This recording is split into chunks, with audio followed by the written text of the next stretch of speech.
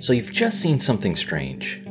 Perhaps the logs on your VPN server show a user who's sitting right next to you has also just logged in from Hong Kong. Or someone on your customer service team notes that they can see an accounting file that no one should have access to. Something strange has definitely happened. Is that strange thing a cyber incident?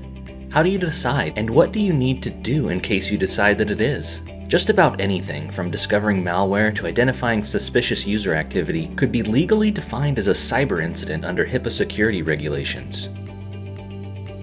So how do you know when it's time to implement a full incident response plan?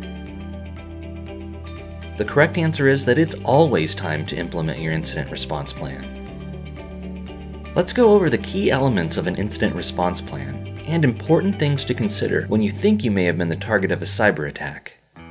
Incident response is typically broken down into 6 phases: preparation, identification, containment, eradication, recovery, and lessons learned. Most organizations mainly focus on containment, eradication, and recovery, and completely skip lessons learned, but the truth is, this last phase is potentially one of the most important. Preparation. Preparation is as straightforward as making sure you have a trained incident response team, either employed, on retainer, or at least someone's business card so you know who to call.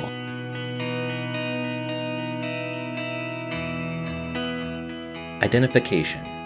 An incident is initially identified in any number of ways, leading you to start your response plan with only slight awareness of what the incident may be.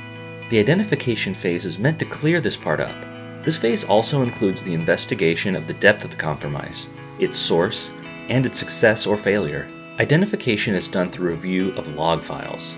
Lots and lots, and sometimes lots and lots and lots of log files. The important consideration at this point is not to disrupt any potential evidence of the incident.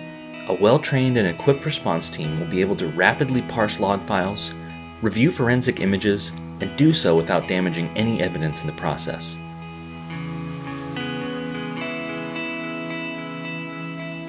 Containment. Containment often happens concurrently with identification or immediately following. Damaged systems are removed from production, devices are isolated, compromised accounts are locked down.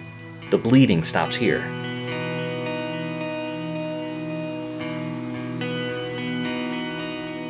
Eradication. Eradication is exactly what it sounds like: removing and remediating any damage discovered in the identification phase. This is normally done by restoring systems from backup and re-imaging workstation systems. It's important to note that proper eradication of a cyber infection should be done by trained professionals and should only be done after comprehensive investigation to the incident is completed. Time and time again, small organizations will be quick to delete, restore, and re-image after the first sign of an incident, before they've learned how the attacker got in or how much damage was really done. In many cases, when systems are reset so quickly, the organization has no way of going back to learn what happened and, as a result, are often hit by the same type of attack again and again.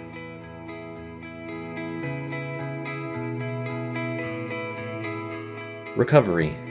Recovery is the testing of the fixes in the eradication phase, and the transition back to normal operations.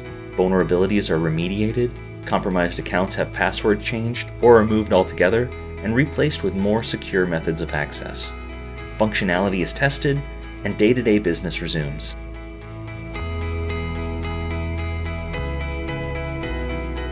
Lessons learned.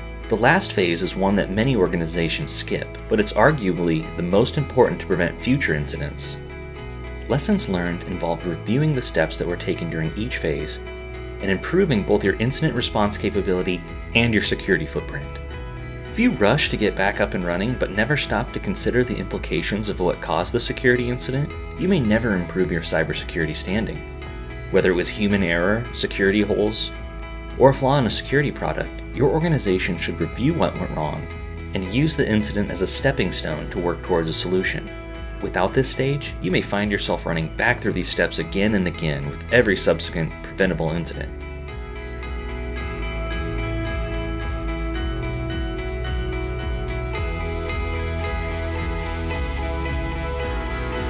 What now?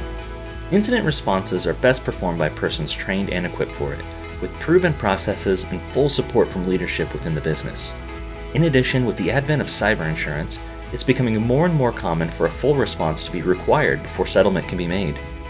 If you have any questions about cyber incident response, or suspect you may be compromised, contact Infogressive today. We're here to help.